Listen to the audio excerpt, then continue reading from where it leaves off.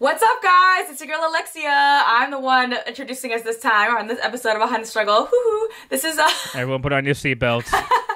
Get ready. You already know. It's my episode. So yeah, anyway, it's Alexia and your boy CEO. What up, what's up, everybody? Every time we're we're gonna back. hit record, ready, 3, 2, 1, and Chris goes, you're gonna take the lead on this. Okay, and then he goes, so guys, today.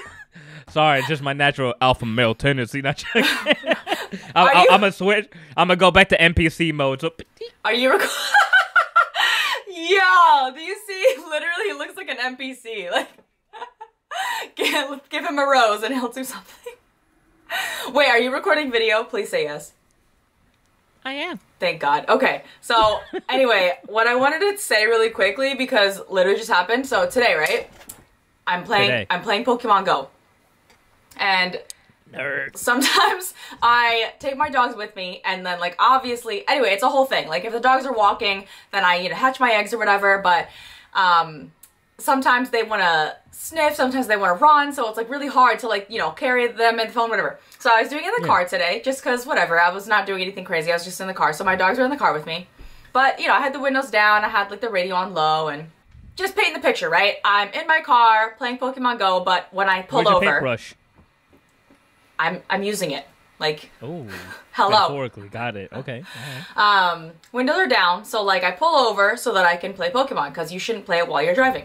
And I'm... Play responsibly, y'all. Literally, like, in a raid, like, battling someone in a raid, some guy walks up to the passenger side, my windows are down, my dogs are barking, like, they're little, like, Yorkie dogs, they're, like, yapping at him, and I don't know what the hell he's saying, he's like, do you have 2 dogs? And I was like, what? Like, literally, like, I'm sorry, what? Like, my dogs are barking, and you see me tapping on my phone like I'm playing Pokemon.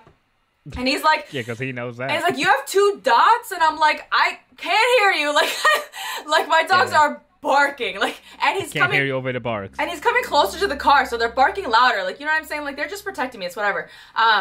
So they're barking. He's still, like, whatever. And then he's like... I don't know what he's saying. He's like, oh, sorry, my friend was supposed to meet me, but he's late, so I need, like, $2. And I was like, $2? And I'm like, still, like, is that what you're saying? Are you asking me for money? Like, I'm just confused. I'm not, like, yelling at him. I'm just like, I cannot hear you. And he's like, yeah, $2. And I'm like, I'm sorry, I don't have any cash on me. Like, and this is true. I went to my car in, like, flip-flops. I'm playing Pokemon. I don't have my wallet on me. Like, I dead-ass, like, even if I did, I don't think I carry cash anymore. Anyway, the point is...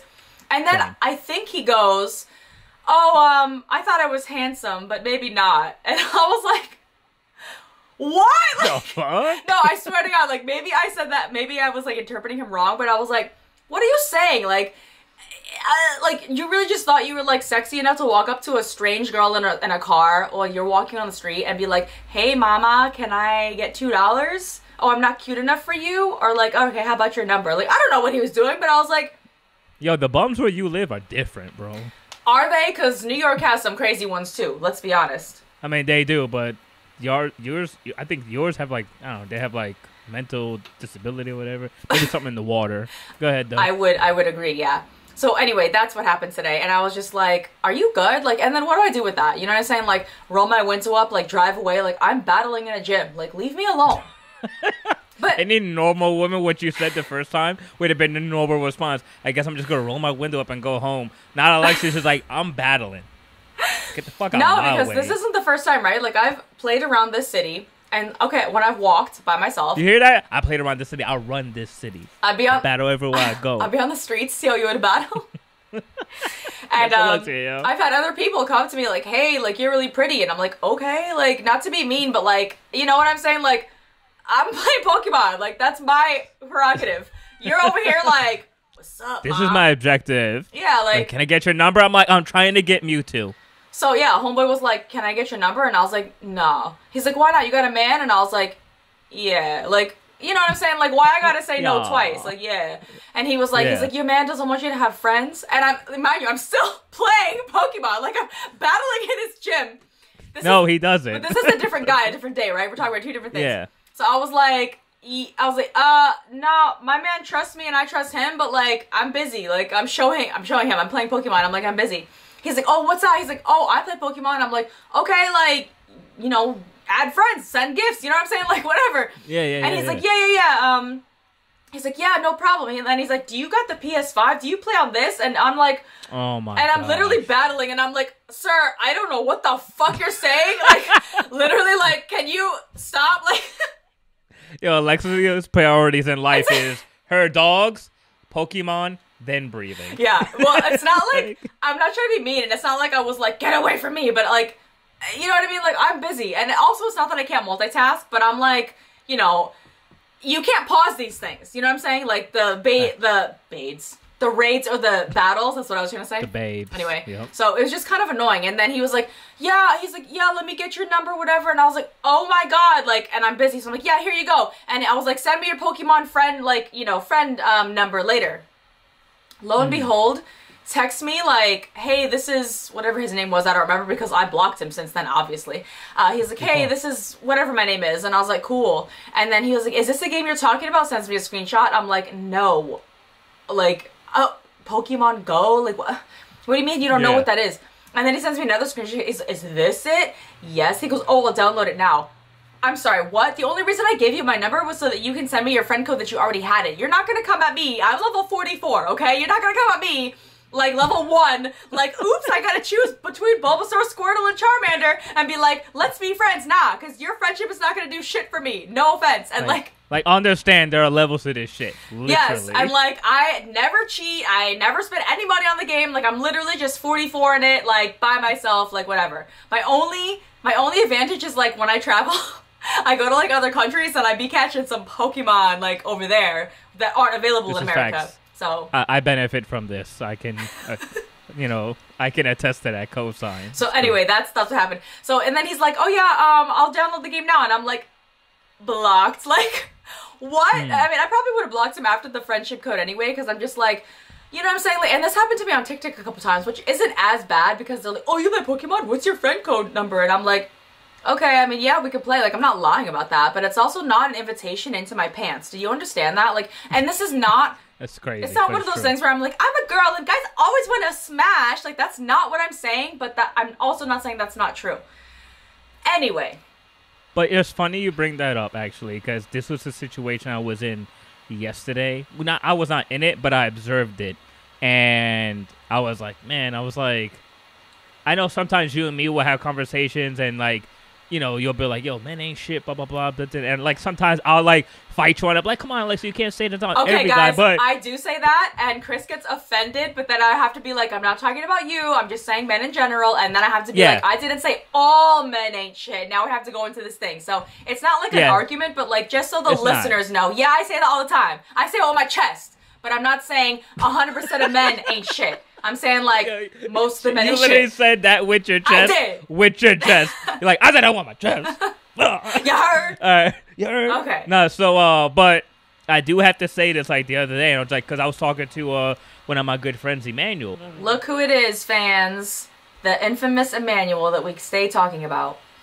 And I was just like, yo, there are so many trash, like, men out here, representatives of the male gender, that you make the rest of us look bad. Yes. So, but this is not me trying to be like, I'm ready to go. No, because this is the story I have to tell. Yeah, like, not at all. I'm not dying with my green flag, whatever. So, this is something I had to experience yesterday, and I was just like, I know it's not my place to say anything, but I have to share it just because I was like, I was looking at the guy sideways. All right, so anyways, instead of all this pretext, so I went to a customer's house, as doing my job as I usually do.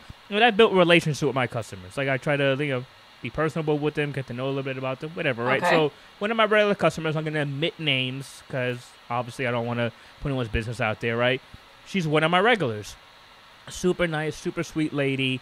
And every time I go to her house, it's usually just her. So we have, like, a lot of great conversations, and every now and then, like, her husband's there, but I've never been in the house with her and her husband at the same time. Either she's there and she's gone and her husband's there. And every time I went there, I always got, like, a funny feeling, like, about the husband.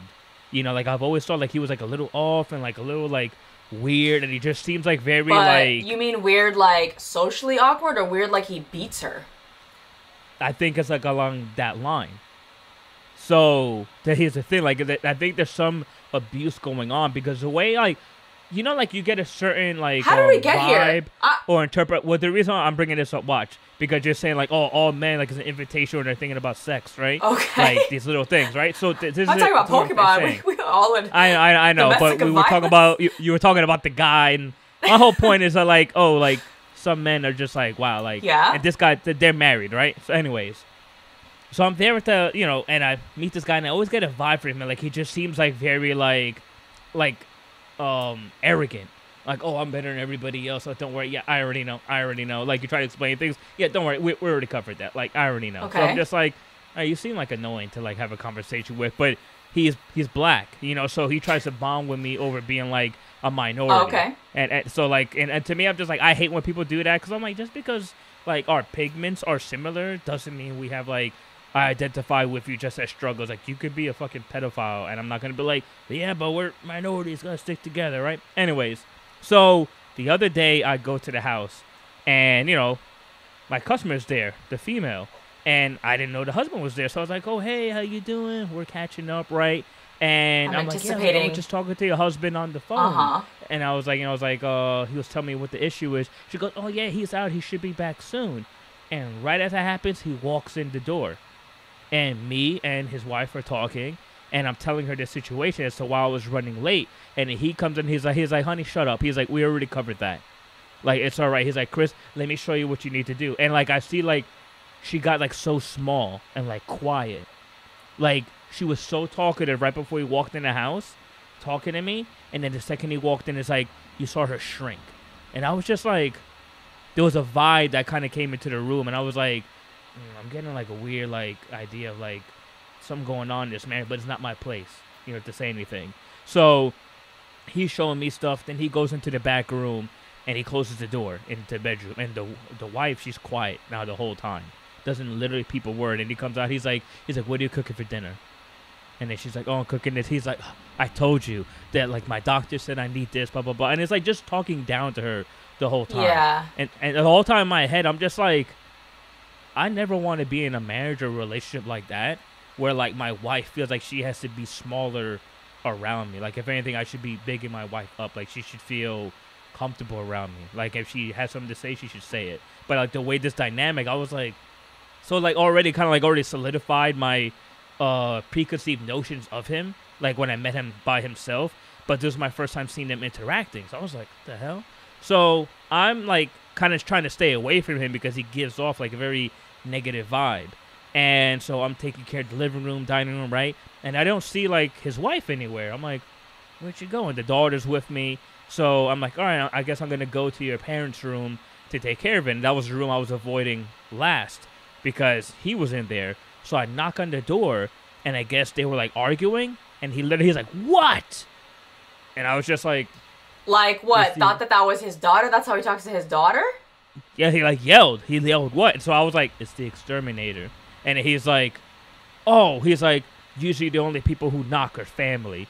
And in my head, I'm like, that's how you talk to family? Wait, I'm sorry. So people that aren't family just burst in? And that was the other thing. I was like, I don't know. I don't live here. So, like, if I'm not in someone's house, I don't just walk into doors that are closed. Like, I knock. You know? So... That's a weird thing to say. Yeah. So after that happened, right, he wanted me to take care of the outside. He was like, oh, let me show you the outside. So as we're walking... You know, I'm walking behind him. I take it off my shoe covers. And he's walking ahead. And he sees one of his neighbors. And it's this black woman. She's, like, in a green, like, dress and whatnot.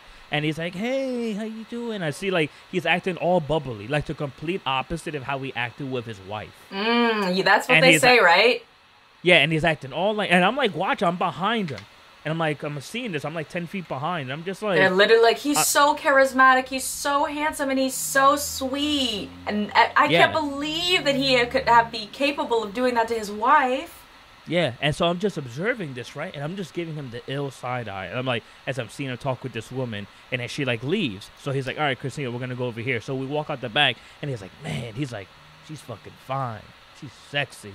And he's like, you see the way she's put together and everything? He was like, perfect. He's like, she's smart. She has money. She's intelligent. You know, she takes care of herself. Meanwhile, this is a dude that has, like, a receding hairline, overweight, like, you know, He looks like a certain kind of way, but he's like also, arrogant because he thinks he's smart. I don't mean to like shit on like right. this story or this man, because this is everyone that's related to this.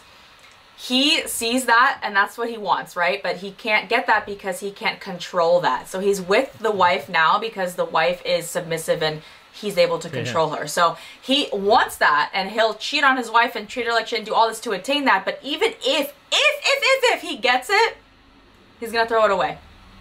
Yeah, he wouldn't know what to do with it. No. At all. And that's what I was thinking. But when I see him, and I'm just like, bro, you couldn't handle that. Like, well, like, that's true though. Like, seriously. And that's not me saying it like cocky, like, I can handle that, not you. But I would just like looking at it like, I mean, let's be real, right? I'm telling you then from experience. I wouldn't consider myself a, you know, like a little field mouse or whatever, like a shy, timid, whatever. I'm definitely probably not that. I'm the opposite. So any guys that's like, oh yeah, she's this, she's that, I would love that. Once they get it, or if they get it, they don't know what to do. And they panic and they don't like that they're not at my level in their heads, not mine, in their heads, or like above, they're below. And they freak out, they start acting out, and then they leave. They lose, like, they lose everything. Because they feel challenged. And as a man, they're like, I should never be challenged. But I'm like, as a man, you should actually accept challenges always be challenged as a man. To be better. Yeah. Exactly. Obviously, there's going to be ups and downs. You're going to have flow. But it's like, you shouldn't come into a woman's life and be like, it's my law and whatever. It's like, are you crazy? Like, well, because, yeah, at that point, it's literally like, well, then that's a slave, not really your wife. And now we're going back to, again, like the times where there was arranged marriages and daughters were sold to men for, like, property or pigs.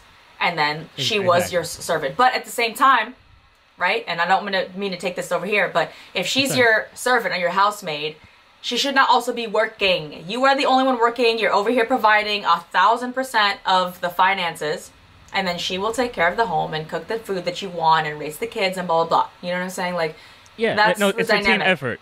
Like, if you're both working, then you guys... If you're both working, you're both splitting the bills or whatever, then the house responsibilities are split between the two of you. It shouldn't be you're both working, but because she's a woman, her job or her role is to clean the house and cook. It's like, no, you're both contributing to the bills of the house and paying the mortgage, whatever.